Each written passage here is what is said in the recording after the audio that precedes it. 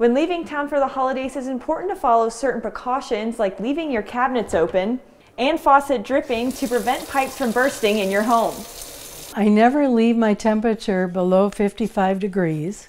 Usually I leave it at 60. Homeowner Marilyn Tracey says she takes certain steps to ensure her pipes don't freeze and burst. I don't have an outdoor faucet, but when I did, or on the outside wall of your house, you want to leave your faucets dripping a little bit, and you want to leave your cupboard doors open so the heat gets in. According to the American Red Cross, preventing pipes from freezing is as easy as keeping garage doors closed and keeping the thermostat no lower than 55 degrees during the day and night.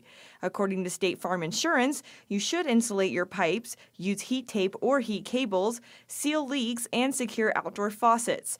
State Farm also encourages people to ask their friends or neighbors to check on their house daily. I remember when I had an older home, I had to do all those things. And if you're in a modular home or somewhere where there's less insulation, you want to make really sure that you keep everything warm as you can. Tracey recommends products that heat your pipes. You can buy these things at Home Depot and Lowe's and stuff now.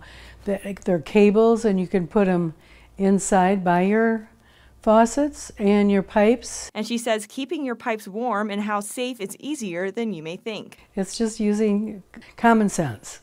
In Bozeman, Kristen Merkel, MTN News.